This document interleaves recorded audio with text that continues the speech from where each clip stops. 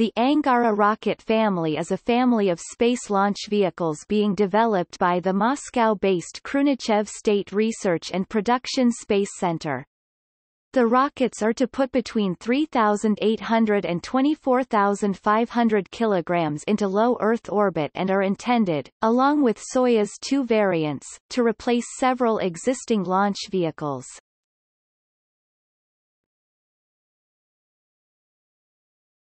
Topic: History.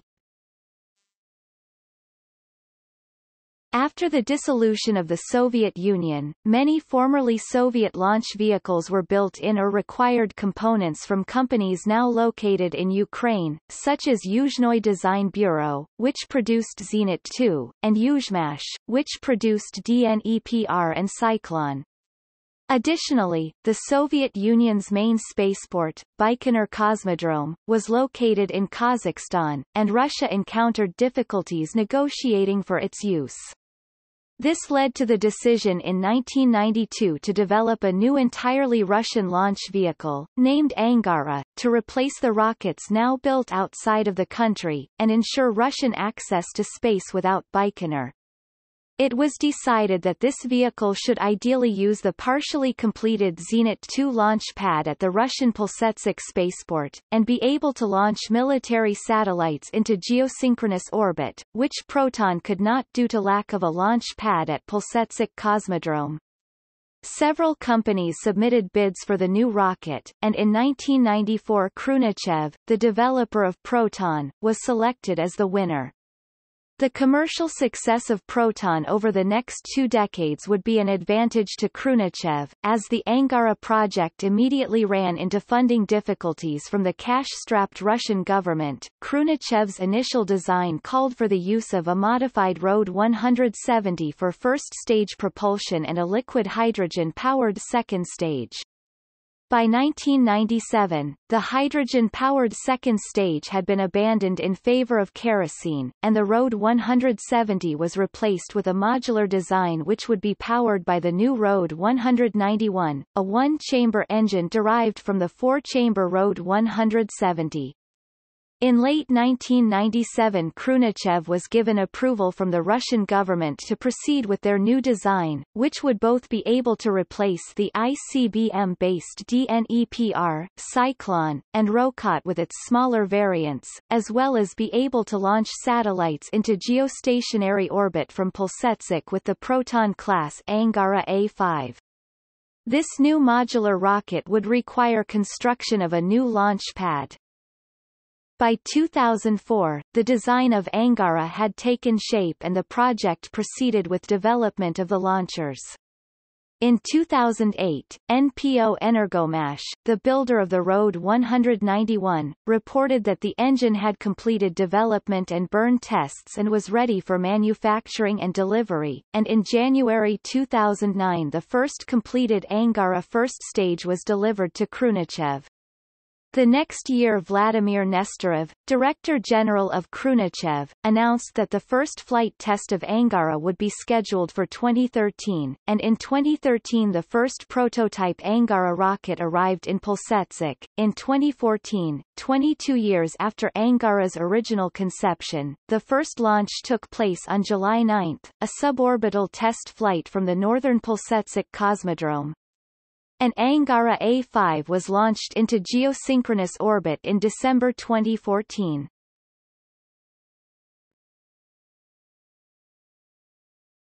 Topic: Vehicle description.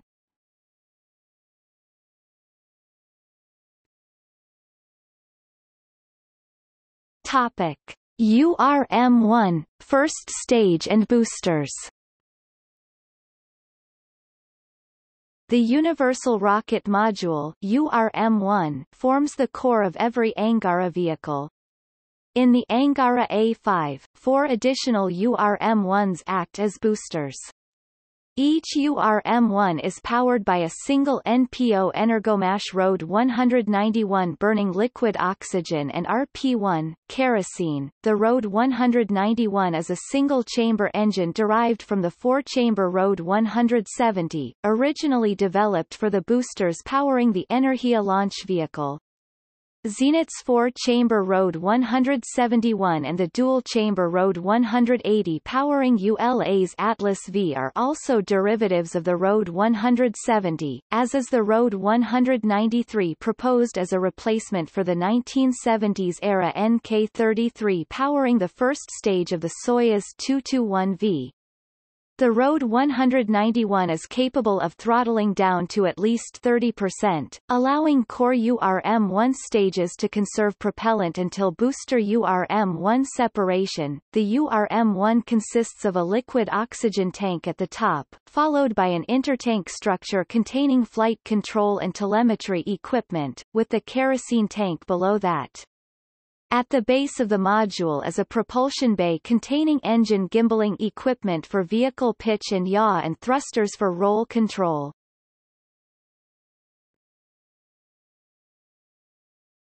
Topic: URM-2, second stage. The second stage of the Angara, designated URM-2, uses 1 kbkha RD0124A engine also burning liquid oxygen and kerosene.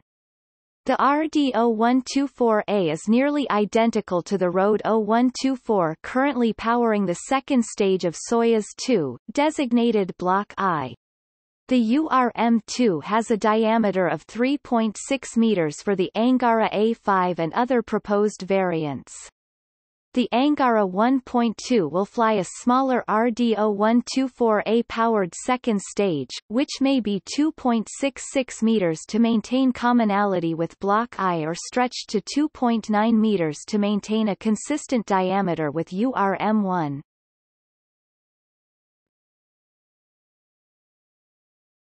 Topic: Upper stages. Angara 1.2 will not use an upper stage, nor will Angara A5 when delivering payloads to low orbits. For higher energy orbits such as GTO, Angara A5 will use the BRIS-M upper stage currently used for the Proton-M rocket, powered by one S5, 98M burning N2O4 and UDMH, or eventually a new cryogenic upper stage, the KVTK. This stage will use the LH2, LOX-powered RD0146D and allow Angara A5 to bring up to 2 tons more mass to GTO. The Block D is being considered as an upper stage when launched from Vostochny since it will avoid the toxic propellant of the BRIS-M.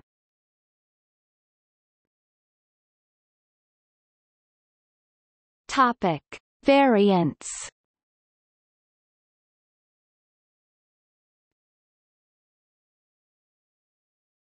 Topic: Angara 1.2.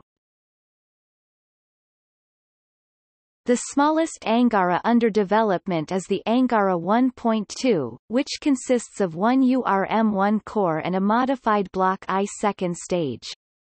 It has a lift-off mass of 171 tons and can deliver 3.8 tons of payload to a 200 km by 60 degrees orbit.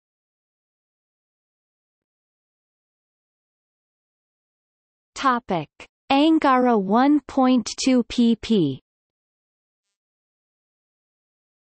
A modified Angara 1.2, called Angara 1.2 pp Angara 1.2 per V Polyot, meaning Angara 1.2 first flight, made Angara's inaugural suborbital flight on July 9, 2014.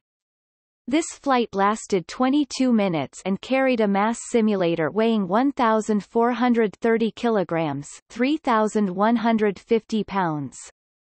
Angara 1.2 pp weighed 171,000 kilograms, 377,000 pounds, and consisted of a URM-1 core stage and a partially fueled 3.6 meters, 12 feet diameter URM-2, allowing each of the major components of Angara A5 to be flight tested before that version's first orbital launch, conducted on December 23, 2014.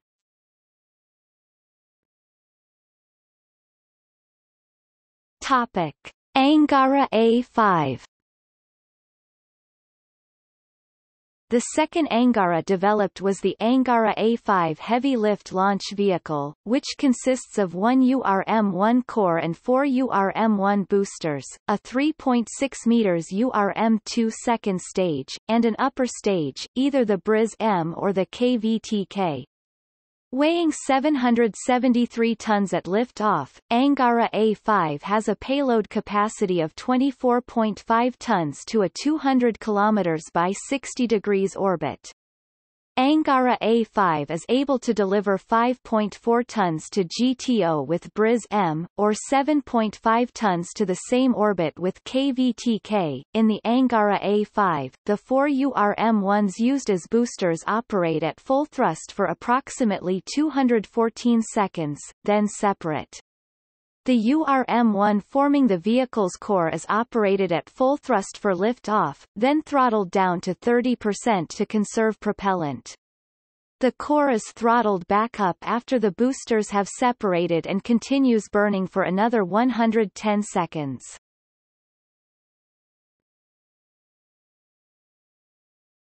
Topic: Proposed versions.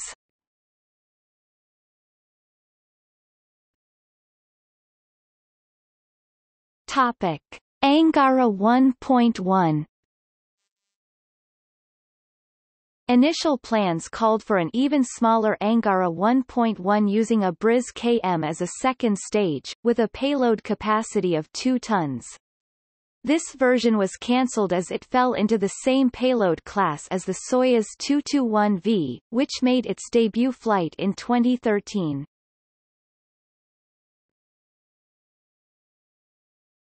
Topic: Angara A3.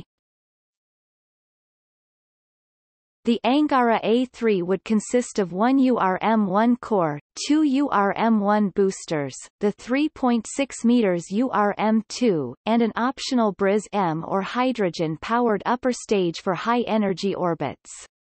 The hydrogen-powered stage for this vehicle, called RCAF, would be smaller than the Angara A5's KVTK. This vehicle has no current plans for use. 14.6 tons to 200 km by 60 degrees, 2.4 tons to GTO with BRIS-M or 3.6 tons with a hydrogen upper stage, but could be developed as a replacement for Zenit.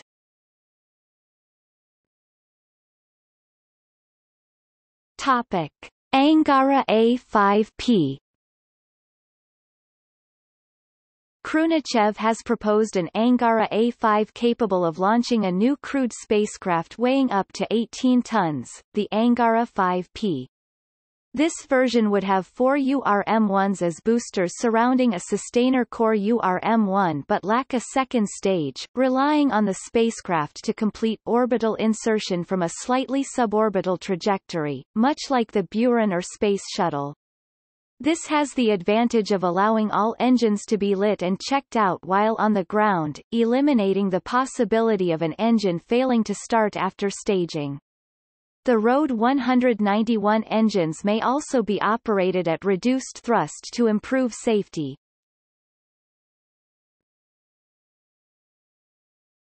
Topic: Angara A5V. Khrushchev has proposed an upgraded Angara A5 variant with a new big hydrogen-based upper stage URM-2V as replacement for URM-2 and upgraded engine thrust on the URM-1 stages.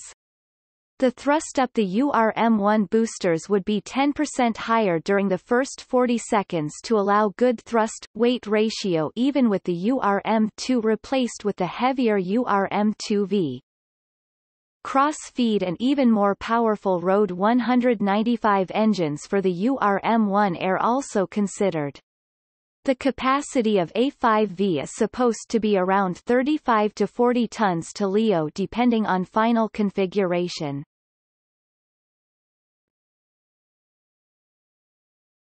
Topic: Angara A7. Proposals exist for a heavier Angara A7, weighing 1,133 tons and capable of putting 35 tons into a 200 km by 60 degrees orbit, or delivering 12.5 tons to GTO with an enlarged KVTK A7 as a second stage in place of the URM-2. There are no current plans to develop this vehicle as it would require a larger core URM-1 to carry more propellant and would have to await the development of the hydrogen-powered engine for KVTK. The Angara A7 would also require a different launch pad. Topic: Angara A100. The Angara A100 was a 2005 proposal by Khrunichev to build a heavy-lift launch vehicle for NASA's vision for space exploration. The rocket would consist of 4 Rode 170-powered boosters, an Rode 180-powered core stage, and a cryogenic upper stage using a modified Energia Rode 0120 engine, the Rode 0122. Its payload capacity to LEO would be in excess of 100 tons.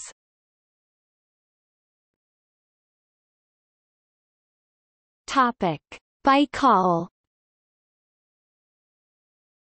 Together with NPO Molniya, Khrunichev has also proposed a reusable URM-1 booster named Baikal. The URM-1 would be fitted with a wing, an empennage, a landing gear, a return flight engine and attitude control thrusters, to enable the rocket to return to an airfield after completing its mission.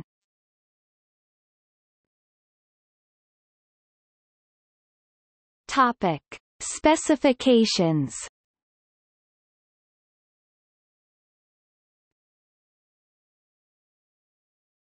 Topic: Active.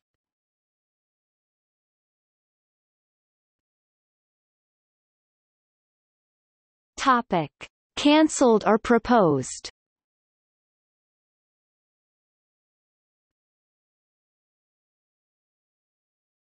Topic: Testing and manufacturing.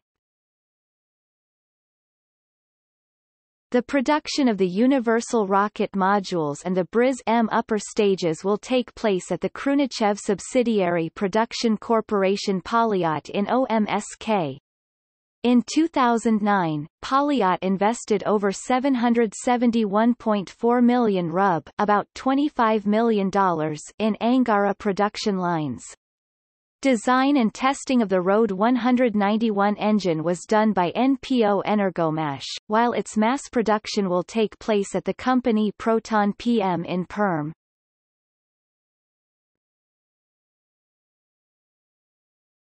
Topic: Launches.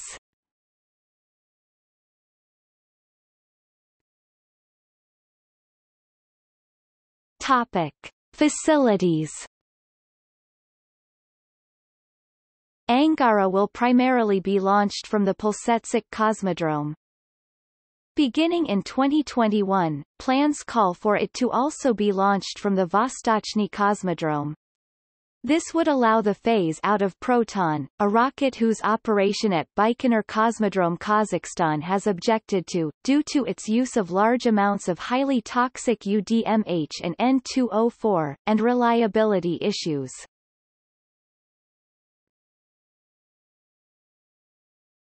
Topic: List of launches.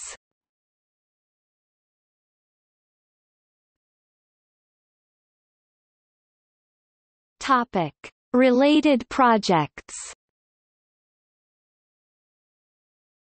The South Korean launch vehicle Naro-1 used a first stage derived from Angara's URM-1, fitted with a lower thrust version of the Rode 191 engine called Rode 151.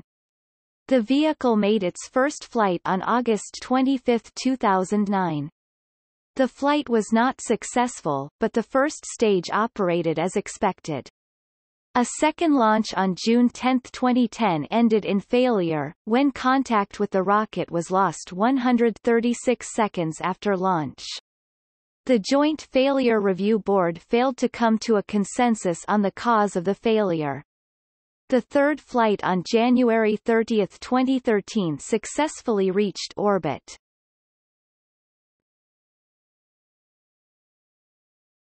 Topic: Comparable rockets.